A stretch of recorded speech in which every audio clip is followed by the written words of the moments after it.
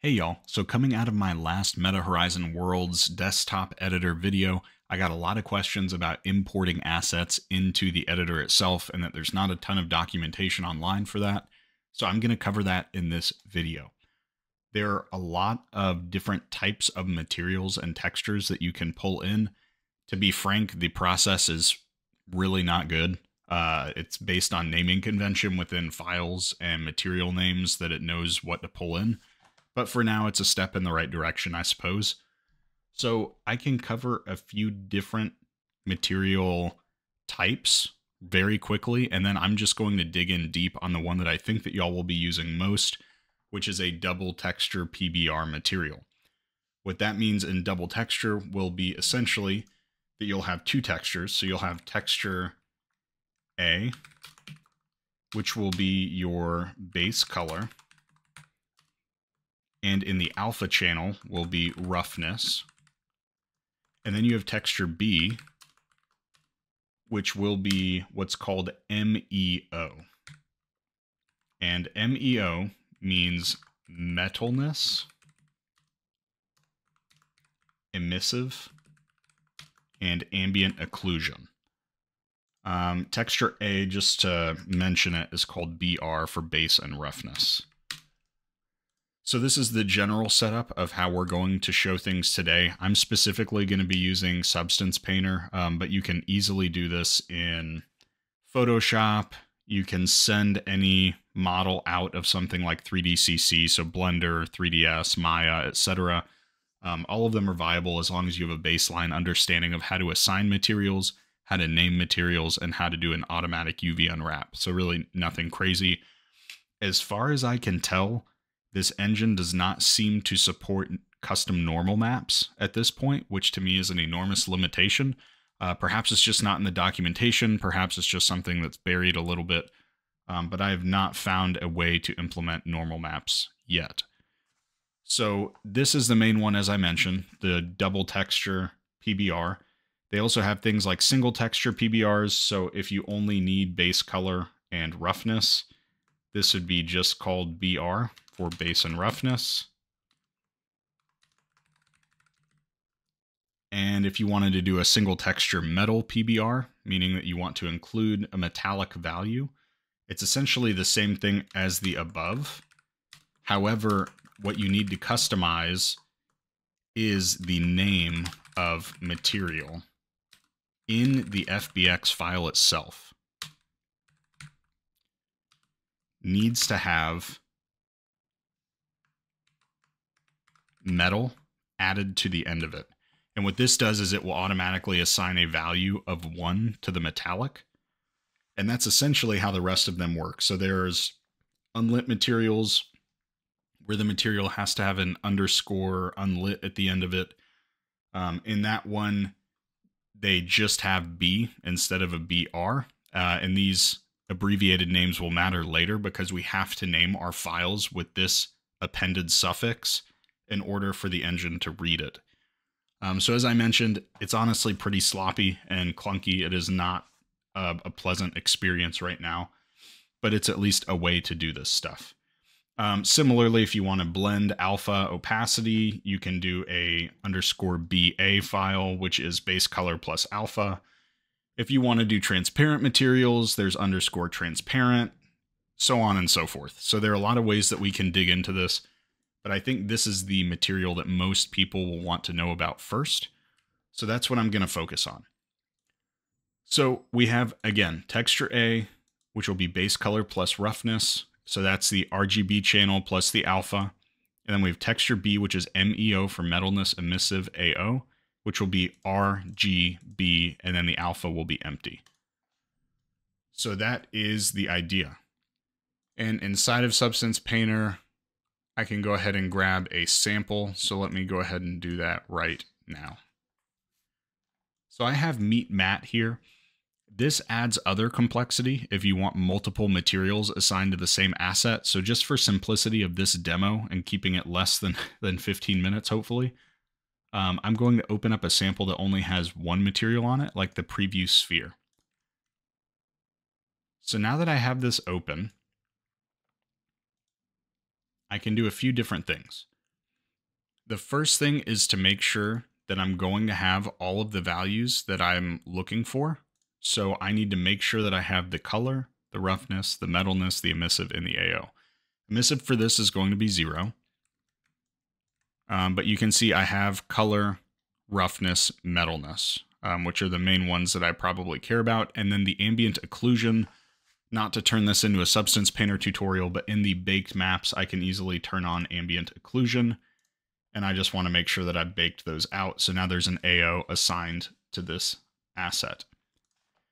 If I go back into painting, I can then come over here and go into File, Export Textures.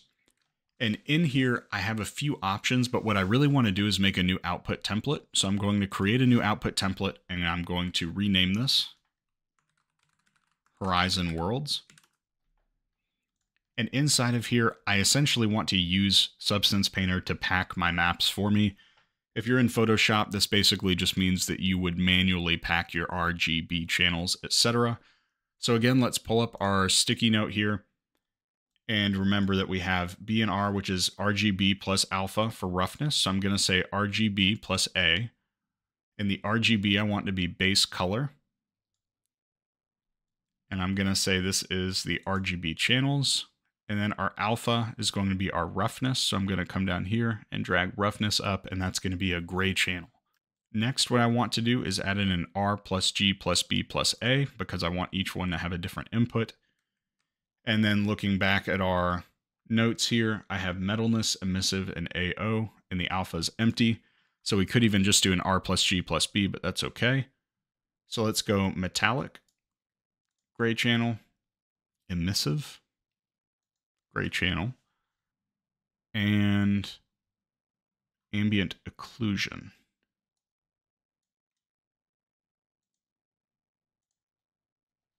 All right, so now we have our template set up. If I go back to settings, I can now change this out for Horizon Worlds. And I can see my list of exports are 2 materials here.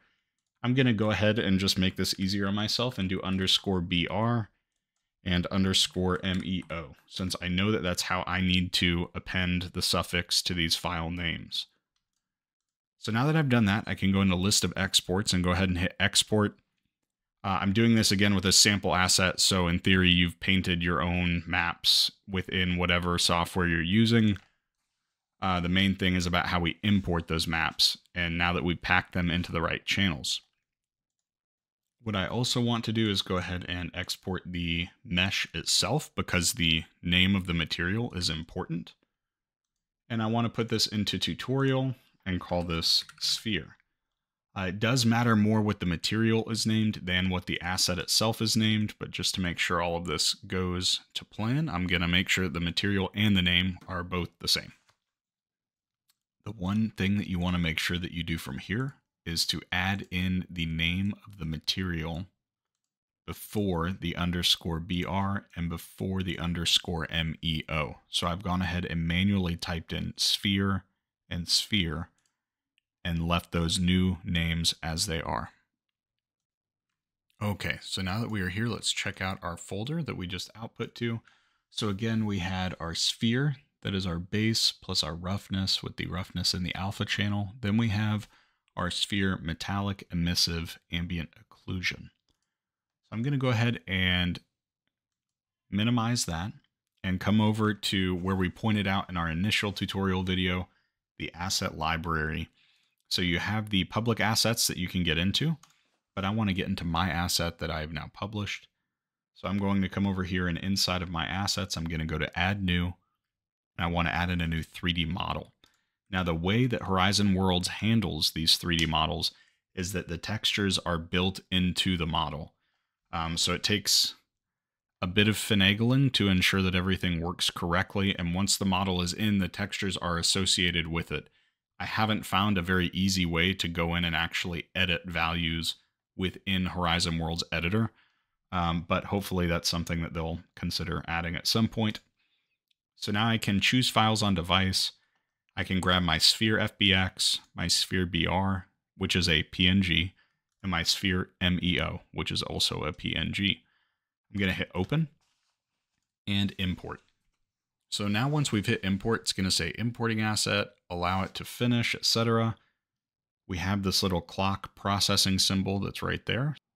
And once that processing is done, I can now drag it into the scene. I'm going to close out of this generative AI beta here. And then I just want to change the scale to 1:1:1. And actually that turned out really well. The roughness, the metallic, this looks pretty damn good. So now you could come in here and you could add elements such as a light or something similar. So if I wanted to come into build, gizmos, let's say it's a dynamic light just for the sake of moving it around and showing. Take the intensity up to 10, color over to blue, something wild. And now I could move this around and we can see how that would play with our metallic item here.